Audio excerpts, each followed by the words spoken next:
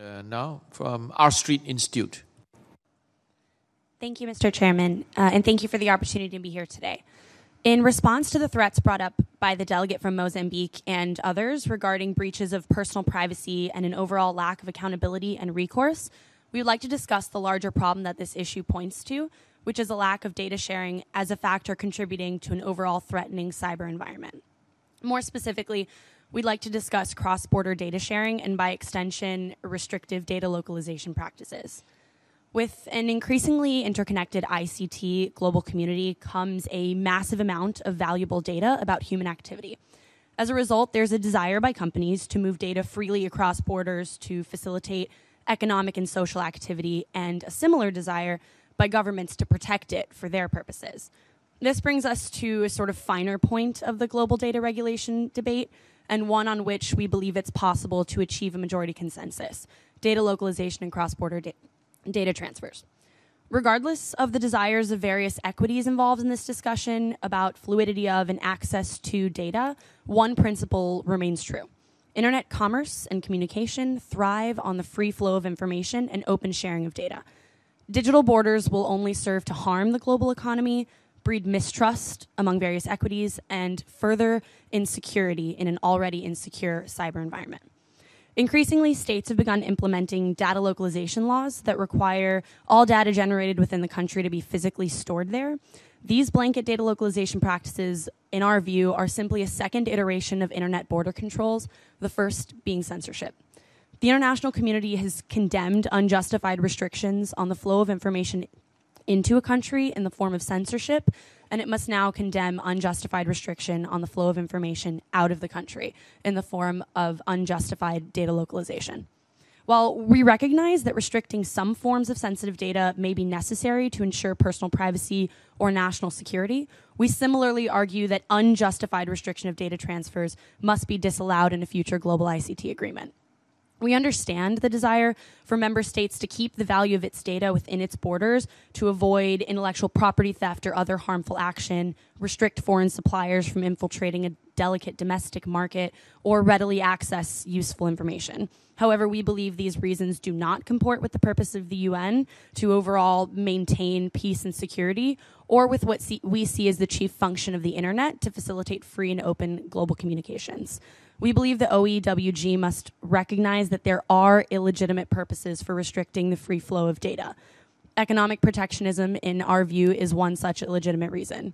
We fear that many states may express legitimate reasons for localizing data as a shield for truly illegitimate purposes, and we therefore implore that as member states consider their options throughout these few days, that they define what they consider to be legitimate and strongly condemn actions outside of that issued guidance.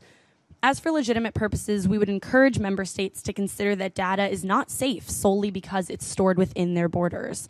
If a government is concerned with what we would call a justified event, like law enforcement's need to access data or access to data relevant to a cyber incident, or, as the delegate from Mozambique mentioned, a general mishandling of personal private data, then we would encourage member states to consider, when appropriate, retaining supervisory access over that data and to require a copy to potentially be stored domestically, but not to restrict cross-border data transfers altogether. And while these policies remain our recommendations for best practices, we recognize and affirm each member state's right to sovereignty, of course, and concede that not every member state will agree to such limited data localization practices. Therefore, in light of that reality, we would recommend that for states who are unwilling or unable to abide by this norm, to utilize bilateral, multilateral treaties. Of course, even treaties may not be enough to ensure that each country is willing to lift data localization practices, restrictions to the degree necessary to facilitate free and open data sharing practices. In that instance, in which an agreement cannot be met, such as with companies refusing to allow host states to retain data from another country's data subjects, that we would utilize encryption and similar cipher technology to secure the data but still respect and abide by the country's localization laws. As we discuss facilitating data transfers, it's important to acknowledge that not all recipients will be equipped with the cybersecurity and privacy standards necessary.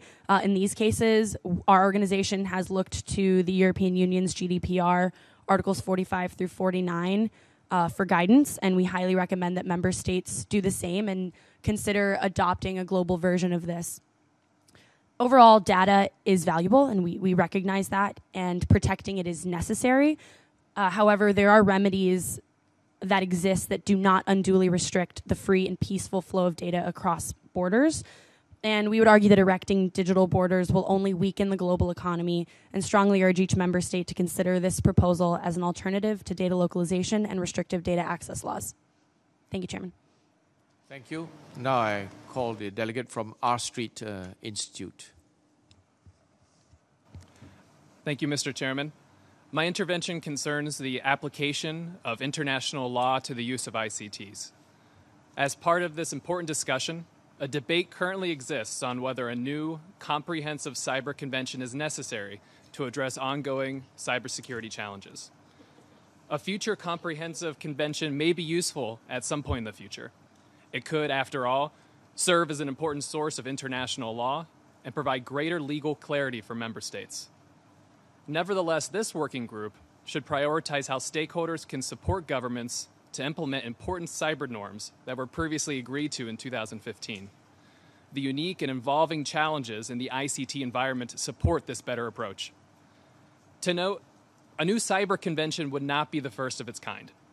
The Budapest Convention on Cybercrime, for instance, has been signed and ratified by dozens of states. The only modern agreement of its kind, the convention has been a success. But as technology evolves, the agreement needs modernization. A similar fate would likely befall any other comprehensive cyber convention, despite its potential positive merits. Another concern. Through negotiation and consistent developments in ICTs, a new cyber convention has the potential to be both over-inclusive and under-inclusive.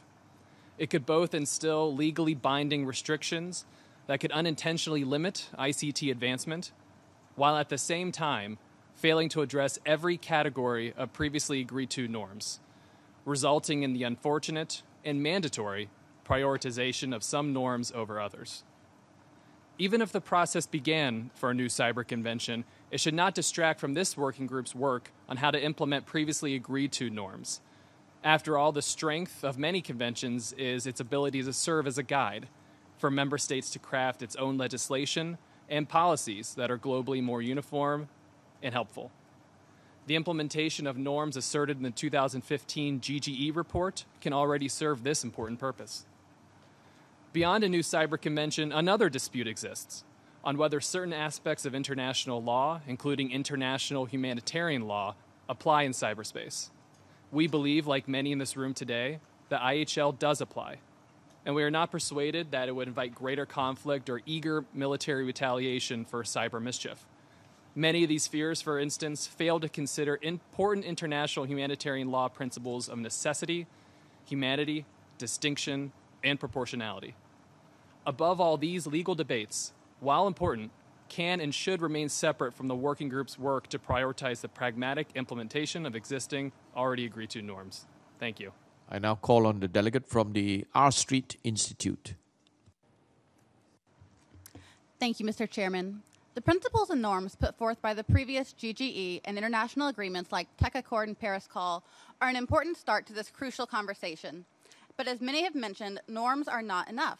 States must also implement domestic policies that proactively enforce and implement these norms. I would like to discuss recommendations for implementing one of the norms mentioned in the 2015 GGE report, that of protecting the integrity of the ICT supply chain. The norm reads, states should take reasonable steps to ensure the integrity of the supply chain so that end users can have confidence in the security of ICT products. States should seek to prevent the proliferation of malicious ICT tools and techniques and use of harmful hidden functions. While the inclusion of this norm is an excellent step, the 2015 GGE report did not offer further explanation on what types of actions count as reasonable steps. This group has the opportunity to recommend what those reasonable steps will be. Supply chain integrity isn't just about employing specific technical solutions, although technical solutions can and should play an important role in any state's ICT strategy. Supply chain integrity is about global trust. States should agree to not force ICT companies to include backdoors in ICT devices, as well as avoiding other systematic government interventions in the ICT supply chain. Building backdoors into ICT devices or mandating access to ICT data through some sort of golden key is an idea that can seem both appealing and alarming when it comes to a state's national security. The idea can be appealing because of the wealth of information it could potentially provide a government regarding the activities and communications of criminals and even potential terrorists. However, the idea is equally alarming because of the idea that non-domestic companies may be forced to provide data on a state's citizens to a foreign government, as well as the potential for abuse by rogue states who use data to persecute political protesters or political opponents. States should also pass domestic laws and international treaties that make it easier for companies to reveal discovered vulnerabilities and share information about potential risks. Assessing which links in the supply chain are present can be very difficult. Industry stakeholders may not have access to information for a variety of reasons. For example, important information could be considered classified by government agencies and therefore hidden from the private sector. To make it easier to identify potential supply chain risks, states should consider how they can break down these information barriers and look for opportunities to build private-public partnerships, such as creating public commissions to assess the security of the existing ICT supply chain. States should promote responsible risk management practices among industry stakeholders in their own country. Government cannot bear all the responsibility for supply chain integrity. Members of the ICT industry, being on the front lines, must be proactive in installing rigorous cybersecurity controls. States should seek ways to encourage this responsibility. And finally, states should agree to promote market competition of ICT companies and not place undue market barriers. States worried about the security of their own ICT systems may be currently considering favoring one domestic supplier as a strategy to protect their national security. However, market competition can actually promote cybersecurity as companies seek to differentiate their products as more secure than their competition. Government-granted monopolies or oligopolies, on the other hand, can provide less pressure to test the cybersecurity of products. Diversification in the marketplace can protect against a systematic collapse or crisis.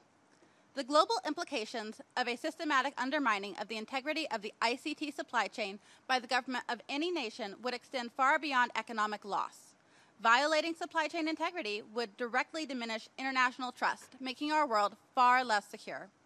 Our street urges states and stakeholders to approach supply chain security with a long-term perspective that maintains international peace and security. Thank you for your intervention. Now I call on the delegate from R Street Institute. Thank you, Mr. Chairman, and thank you for allowing the R Street Institute to speak again this morning. Rest assured, this time will not concern global supply chain. Instead, this intervention addresses a topic that was briefly brought up near the end of the day yesterday, an international cyber court and judicial capacity generally. We would caution against a heavy reliance on an international cyber court. Of course, there are potential merits, including transparency and ability for consensus building around what cyber activity or even data storage practices are considered criminal or simply negligent. Such consensus would be welcome. But too often, current and past international courts have been regrettably unsuccessful in equitably hearing cases, whether due to a lack of jurisdiction or an unwillingness on the part of states to cooperate.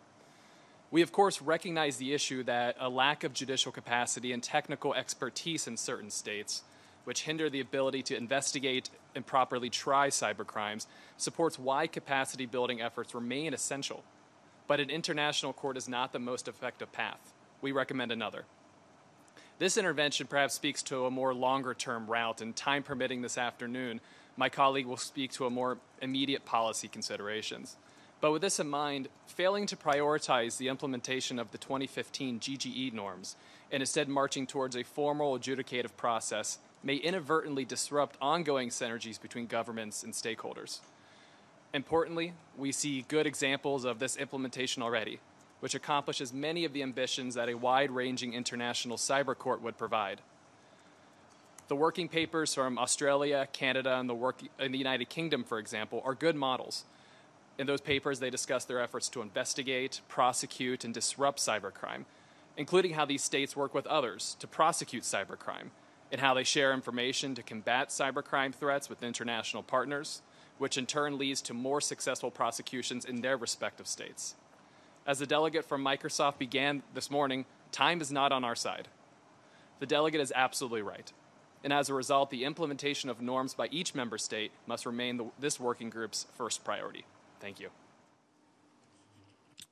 Thank you. I invite the delegate from R Street Institute. Thank you, Mr. Chairman. I would like to begin by commending the delegate from Brazil and agreeing with his commentary earlier this afternoon on convergence among member states' approaches in order to avoid a splintered response to common cyber challenges. We all participate in the same cyberspace, stakeholders and states alike. A lack of convergence will only lead to chaos and an insecure cyber environment. Our recommendations stem from this belief. On the topic of confidence-building measures, two of the largest concerns are data breaches and poor cybersecurity standards, whether on the part of state or non-state actors. I will be focusing my intervention on these concerns. As my colleague mentioned earlier today, I will speak to more intermediate policy recommendations around the idea of malicious cyber activity and negligent data practices on either the part of non-state actors or state-sponsored level. There are two different routes which we invite member states to debate the merits of. Both are modeled on existing organizational structures but have slightly different goals. I'll say these slowly for the interpreters. The first is the structure of the International Atomic Energy Agency, or IAEA, and the second is the structure of the United States' National Transportation Safety Board, or NTSB. I'll now use the acronyms. The IAEA was established as an autonomous organization. It's independent of the UN. And though it was established independently of the UN and through its own international treaty, its statute, the IAEA reports to the General Assembly and Security Council. Its programs encourage the development of the peaceful applications of the technology, provide international safeguards against misuse of the technology, and promote safety standards.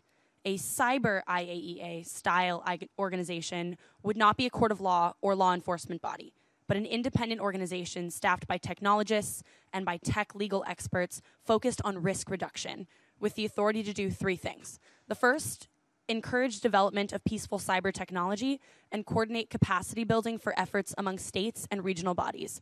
One such regional body would be the EU's Agency for Cybersecurity, which currently engages in great capacity building work in this space already.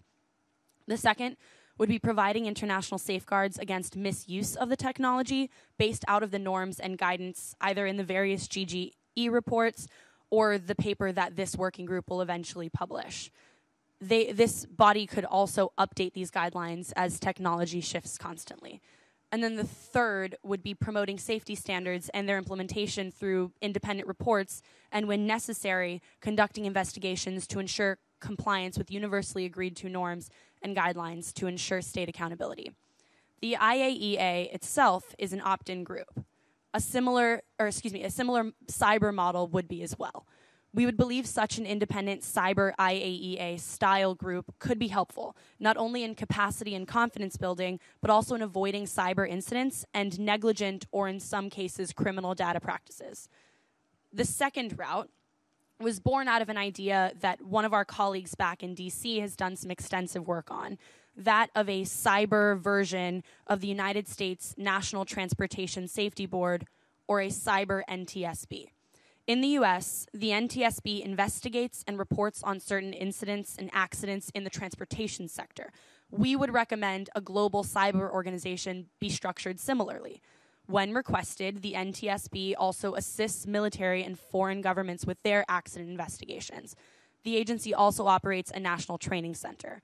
Imagine this organization at a global scale on the topic of cyber incidents and data breaches. If there is a significant breach, this organization can be called upon to conduct an independent third-party investigation, publish a report that can assist with transparency and confidence building regarding these cyber incidents and just general data practices. One additional goal that you could think about tasking these confidence and capacity building organizations with is setting up computer emergency response teams, CERTs, or computer security incident response teams, CSIRTs, which we've heard many people discuss today. This would obviously be to build the capacity of individual member states to eventually handle these investigations independently and domestically. To further note, we agree wholeheartedly with the delegate from the University of Waterloo on the topic of encryption backdoors, or what some call golden keys. We are against these policies, and we believe that building backdoors in encryption technology would undermine confidence in privacy standards across the board. States cannot protect their people if, number one, they don't have the capacity to, and number two, there is no recourse for bad actors. We may live in a zero-trust cyber environment, but there are ways to build confidence, and we believe these global independent organizations to coordinate capacity building and confidence building measures are an important step. We would be interested to hear debate on the idea of a cyber IAEA style or cyber NTSB style organization as to whether stakeholders or states believe any of these approaches are viable on a global scale. Thank you. Thank you. Thank you. Invite comments, interventions from the floor. R Street Institute. Thank you, Mr. Chairman. I'm going to intervene in response to the inquiry from ICT for Peace on the idea we brought up about a cyber IAEA. Thank you for your questions. I'm happy to address each in turn. To begin, to be very clear, no, we do not imagine this IAEA-style organization to have any kind of policing abilities or to be a legal organization itself. This idea arose in response to some calls yesterday for an international cyber incident court, which we think presents several concerns. This is one alternative. We brought up the IAEA as precedent for an international and independent group of experts with authority to issue guidance, using these elements as inspiration for what a cyber group could look like, and also due to its opt-in structure. The IAEA frequently, this is in response to the portion where you asked about industry and stakeholders being involved, the IAEA frequently engages consultants and experts under individual contracts, whether they be temporary staff assignments or consultancies. They typically work on short-term projects. The functions of consultants and experts are typically results-oriented and usually assist in the delivery of specific programmatic activities. This is the same way we would envision a stakeholder relationship in a cyber IAEA organization.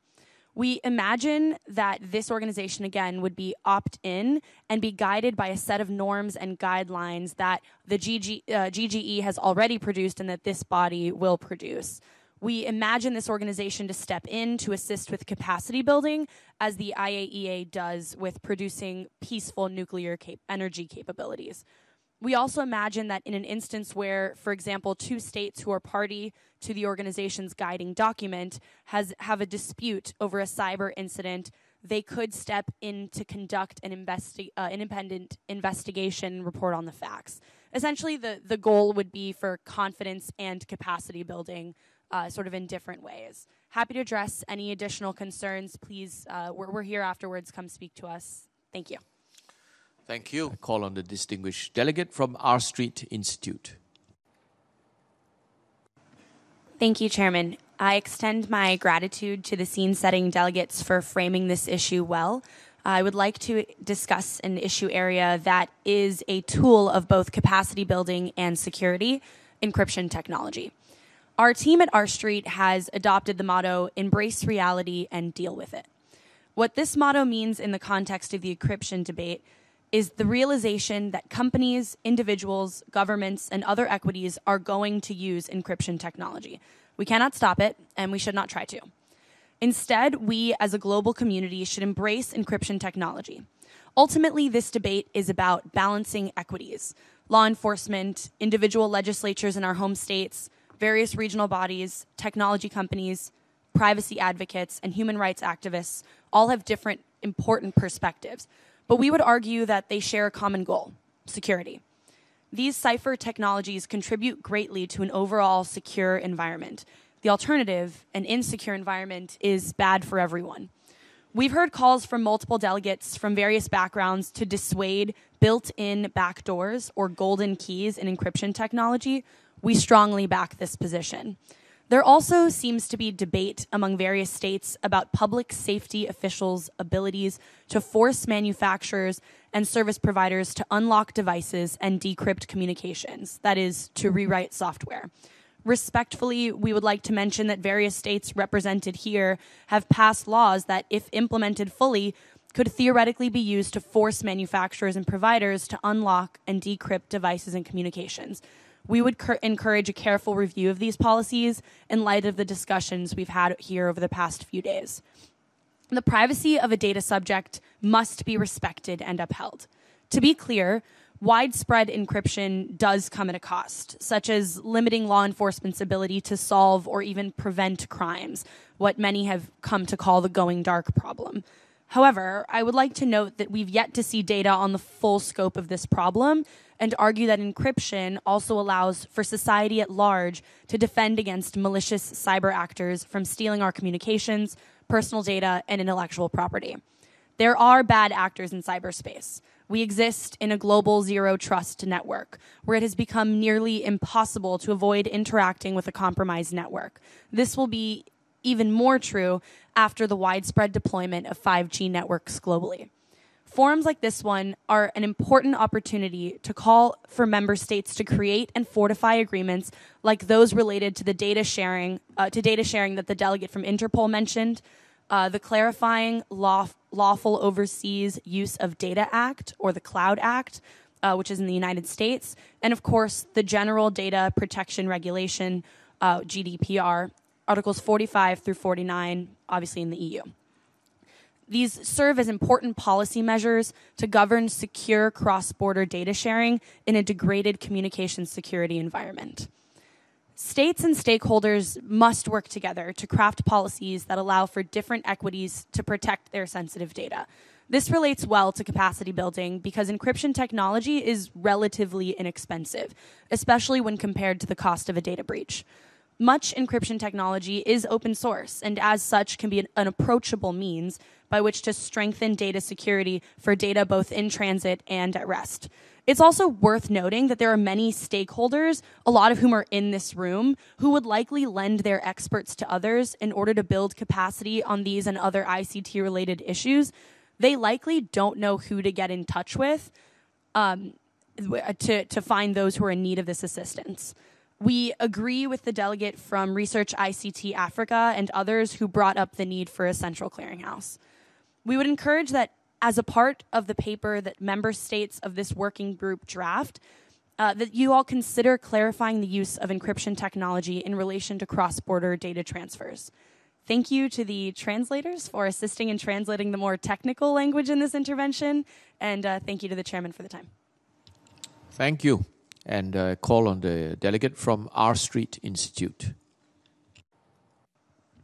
Thank you, Mr. Chairman. Over the past 3 days, you have demonstrated great guidance, patience, and a much appreciated sense of humor. Thank you. I also want to say thank you to all of the delegates and representatives from both sides of the aisle who've attended these meetings over the past 3 days. I have also been grateful for the opportunity to hear the perspectives of both my fellow stakeholders and member states. Cybersecurity is a global issue that impacts us all, and yet the risks and challenges we face are nevertheless often shaped by our regional differences. Therefore, it is impossible to create a more cybersecure world without consulting with those from all areas of the world. This is why this conversation cannot end when we all leave this room. The work of this working group and of the past GGEs is only the beginning. To the member states in this room, I encourage you to prioritize cybersecurity as a policy area.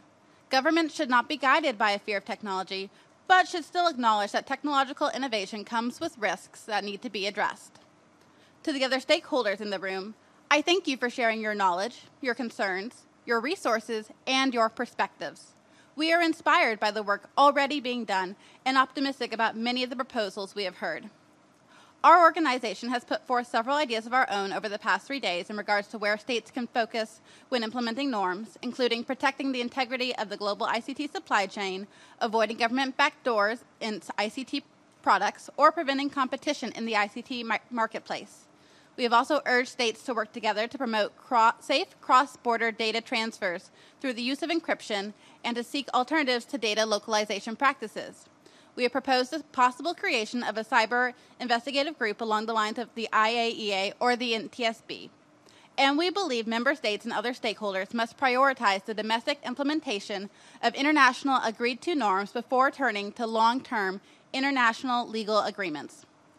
I'd like to leave this group with one additional parting thought, aimed primarily across the aisle at member states, regarding the global rollout of 5G. Although we don't know all the future applications of 5G, many vendors promise that 5G has the potential to revolutionize the ICT world.